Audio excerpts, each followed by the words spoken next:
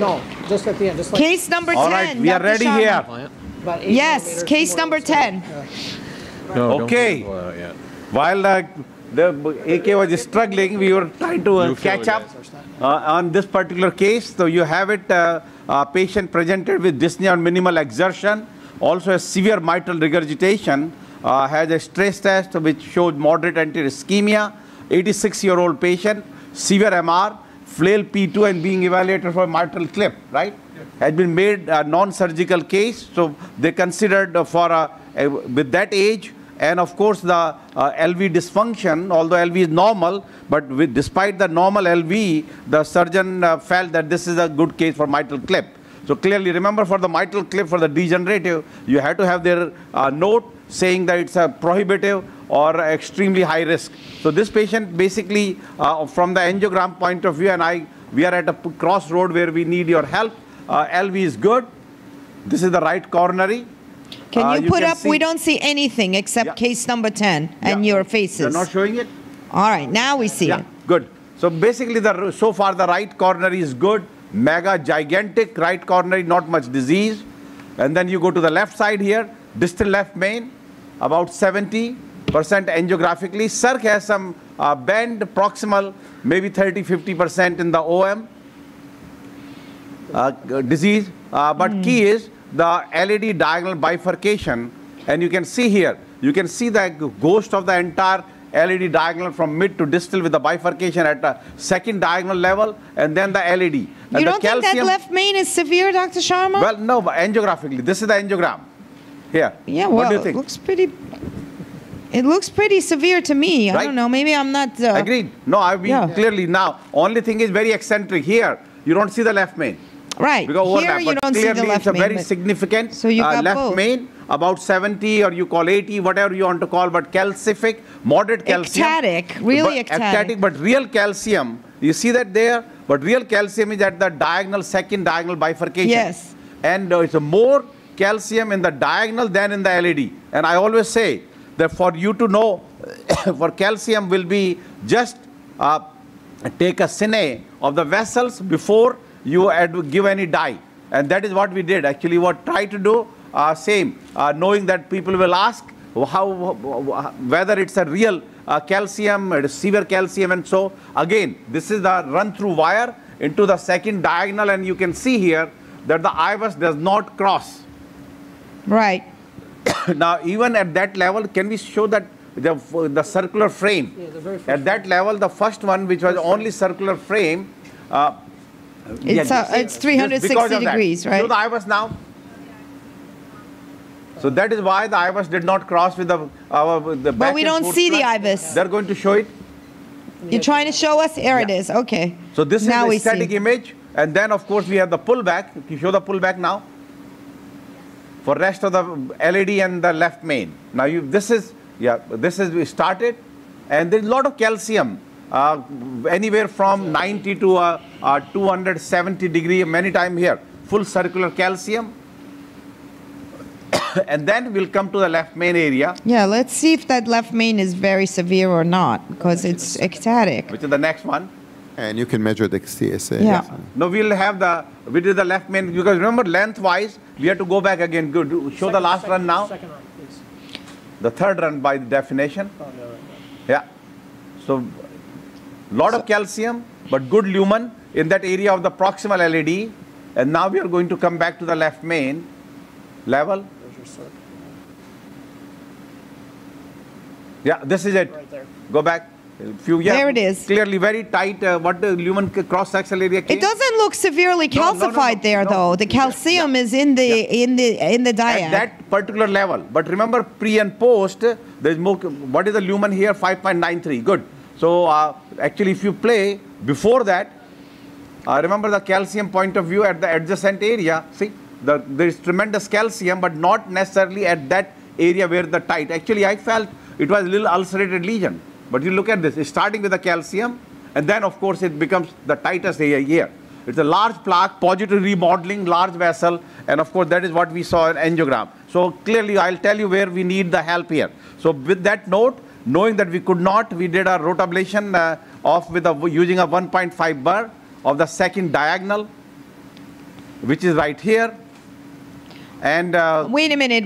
Show us the angiogram. We're seeing still the IVUS. Here we go. Here. Yep. So this is here 1.5 burr. We were able to get a fine cross for the micro 14 actually further down. Change it to rotawire, and then this is a 1.5 burr. You can see then the left main with the 2.0 burr, because 7 French guide we have. And then basically now we are dilated with the put the same marble wire, which is a stainless steel with the microglide coating, hydrophilic at the tip, and in the LED, post dilated with the 2.5 20 high pressure, and this is the 3012 high pressure into the diagonal. So this is where we are now. So now the whole discussion here is, what type of stent strategy for LED diagonal? I think the left main will be simple, because before the bifurcation, I'll put a 4.0, 8 millimeter or 12 and post dilate. The whole case is here that what stent strategy we should use in this particular case, knowing that we don't have a full anatomy of the ostium of the second diagonal. We know that the further down was very tight, which we have taken care with the rotablation and a balloon dilatation. We did a balloon of the LED minor dissection. And now I need help from the panel and yourself that what should be our two-stent strategy. Should we put a V stenting? Should we do a culotte or do a mini crush? Various of the options. But I think in this case, you need to bring before the just adjacent to the first diagonal. See, there is a eccentric lesion about 50–60%. So I don't think we should leave it alone. So whatever strategy anybody will advise us, has to involve that LED, mid LED after the first diagonal. Yeah, so this is a very good question, because now after rotational atherectomy and ballooning, it's looking pretty good, that diagonal. And some people might say, just go across it and be happy, like a provisional.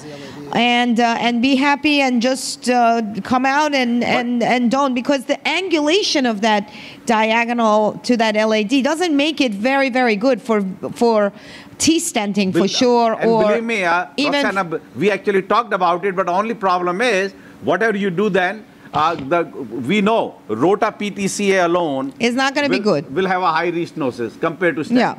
So that's the okay. So the good question. Who wants to go first? Yeah. Everybody. We need a lot of help Samir. here. Well, I think the size of the diagonal is large enough that I would go with the V stenting.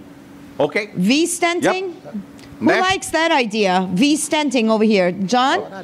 No, I think I would do a mini crush on this. Mini crush. Again, I favor the diagonal. That's what I like. I would put one stent in the ostium of the LED. Gilles? And then go from the mid LED into the diagonal. Then Gilles? Third option, one stent only, and provisional stenting for the diagonal. Okay. Wow. Okay. John Fox? Yeah, I would tee it. It looks like an easy one to tee if you just do the whole LAD. Tee it. What other alphabet do we have? Dr. Waxman, what should we do? We need a mini crush up there. He wants your help. He doesn't ever ask for help. I'll go with one stent right now. One stent. I'll leave it provisional. So we have two with one stent, one V, one T. Deepak. All right. So now. Wait 1 second. I just want to get everybody, Dr. Sharma. Yeah, two T's. I would favor the strategy of stenting the LAD, including that lesion right up to that diag immediately above, with provisional stenting of the diag, and accept the fact that there'll be, a higher rate of restenosis. But if the decision were to proceed, I think any of those strategies are fine. I tend to favor culatting. And Tejas? Yeah, provisional T for diag. Provisional. A lot of provisionals here. So what are you going to do? All right. You don't have to listen to us. You just ask for help. You do what you want to do. Samin, we've been absolutely no help to you. Yeah. I thought, that you are my friend. You needed some help here. So anyway, so what we felt that key is that, as pointed out earlier, that the diagonal is a very big vessel. Very big. Proximal LED with the, mid LED. So we felt that to do, initially we felt a culotte. Because, or second is do a mini crush. So this stent we have. This is the 3020. So would you do the Triton stent here? 3020. No, I still think with this kind of knowing that there is clearly no consensus, what I would have done otherwise, I'll put a two-stent strategy here. And probably the best one, whether we change it to a mini crush the T, John, problem will be that you'll always miss a little bit of the ostium.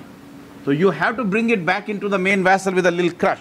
You can call it a mini T, mini crush, microscopic, we have various terminology we use for those kind. 325, 28? Yeah. Yeah, for the other side. Long, 28. Yeah. 3.5? Yeah, 3.5. 3 or 3.25. 3.25. So this is a 30, 28 Zions going into the LED or not going into the LED. Attempting to go to the LED. Okay, looks like that you need to go to other side. The clapping is done. Let's go to the impeller side and come back to you after you really dilate this up well. Yeah. You may have to do pre-dilate there a little bit more. Yeah, of course. Yeah. Okay, Dr. Kinney. Well, we are trying to use the used balloon and we cannot make a turn into the LED. So we need to very angulate it. So now we are going to use a 2.5 new balloon and trying to open that LED first.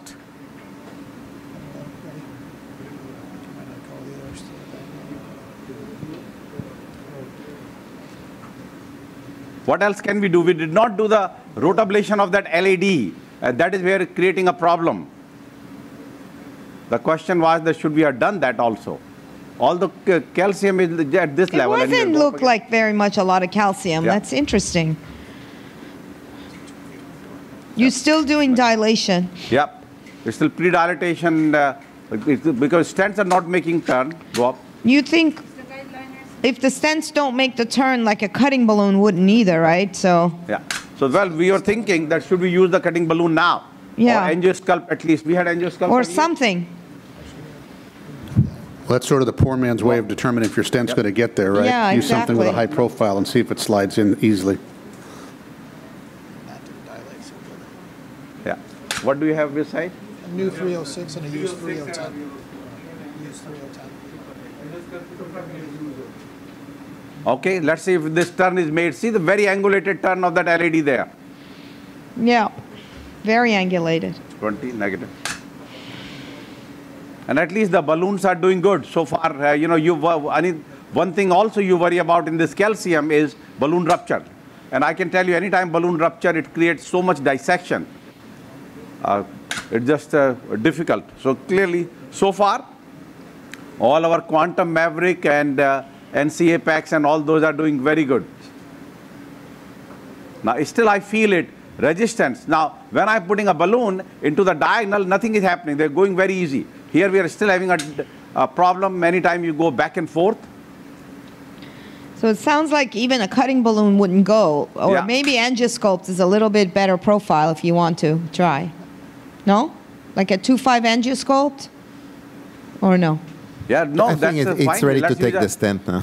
Huh? You think? I don't know. I mean, look, the balloon isn't going. I'm still getting a lot of resistance here. But this is a low-profile balloon now, and it's in... Yeah. You want to try the stent now? We have the stent ready. Yep. I don't think it's going to go, but... It will go. Let's see. Do you have any affection for the chocolate balloon? Yeah. Sometimes we used to use it. Negative. The chocolate balloon is the other question here. Yeah, actually, you know what? We used to use quite a bit of chocolate balloon, but we then felt that clearly that, it's a good, if you are thinking about a standalone, the balloon alone strategy. And once you're really using for the debulking, it just did not give us that satisfactory result. So although we still have it, we can use it. We have the 2.5 chocolate. Okay. Sometimes when you change right the now we have stent, the flex tome. Right? What do you have? Dr. Sharma, we have 12 minutes before we go to our talks. Used one? And you still have another case. Okay. Yep. So how are we doing this? Okay, so it looks like that you are ready for your 3:15 Yeah, lecture, can right? we go to the other case? No, the other case is not ready. I think best would be that you start your lectures, and this case will be playing on the side, and then we'll come after the lectures are done. That's perfect. Thank you. Thank you so much, Dr. All right, Sharma. we'll continue, Wonderful. but make Thank sure you. they We're show this watching case you. on the side. We're watching you on the side. Thank you.